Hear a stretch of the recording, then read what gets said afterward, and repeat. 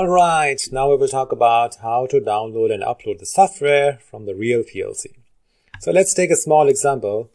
Let's say the situation is we need to actuate an output with an input. It's very simple. The first lesson is actuate an output with an input. Output 0 with input 0. Let's say that. So once you create the new project, I reset the program. You will see micro 850 after selecting the hardware, which you have to do. You have seen in the last video. Now I will add a ladder diagram in this case. So once the ladder diagram is here, it says program 1. What I can also do is I can right click and I can rename that and I will call it main. So once it's main, I will go inside. So inside I have this window. Now I will take one input here and one output here. So in this case, I have to open my toolbox. I can keep it open all the time. And now I take direct contact. It will ask me for the variables. So in this case, I will directly select my physical input. So I can do that in IO micro 850. And my input is I0EMDI. Okay, don't mistake with DO because it's in the beginning. Take DI00 and click on OK. This is my first digital input. And now I need an output. So direct call in this case. Connect to this plus sign. And here you can take your, again, IO micro 850, DO00. Click OK. So your first input is connected to your first output. This is done. Now we want the software to check if there is any problem in that. This you can do that by clicking on verify or build. If you do build, it will verify automatically. So I do build. So this is going to check if everything is okay. Here you can see all the instructions, what is happening, and it says all the way from here, some report, and it says its build succeeded. If it has any error, you will see the error here, but in the error list, there is nothing. So there is no error. Everything is fine. We go back to our main POU, and now this is working. Now, next step is to download to the PLC. In this case, because we already built, we click on download. And once you click on download, it will look for the PLCs in your network. So in my network, you will see here micro 850. And if I open this one, I have two controllers. One is my simulation and one is my real PLC. So the real PLC is 67. And you can see that simulation is showing cross because my simulation is not turned on. So this will also tell you what is present on the network or not. So select your PLC in case if you have a real PLC and click on OK. And then it is trying to connect to the PLC. And notice here, I already have my Ethernet cable connected. Okay, that should be connected. So coming back here, it will ask you the project and the controller will be overwritten with the current project. That's okay. We want that.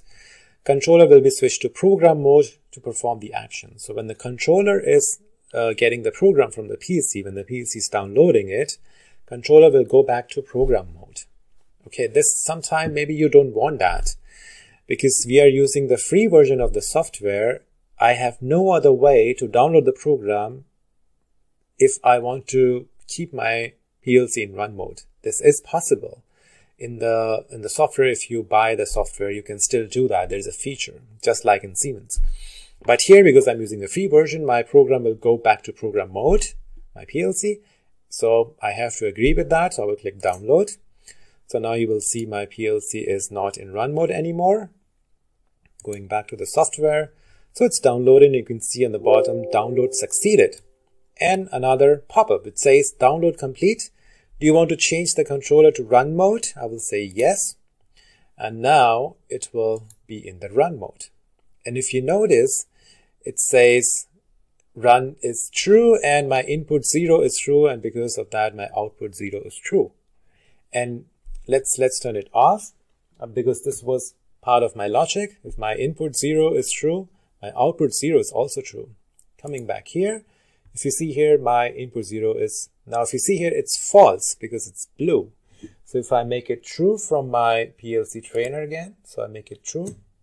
So in my software, I can also see it's red. So once it's red in this PLC means it's true. Don't get confused. Red means stop, which normally it is. But here, when it's red, it means it's energized. It has some power. Okay. So this means our logic is working fine based on what we see in the PLC output. Super easy, nothing, just one input and one output. Just wanted to show you how you can download the logic in your PLC. Now, how to upload the logic from the PLC now. So let's say I disconnect and I delete this.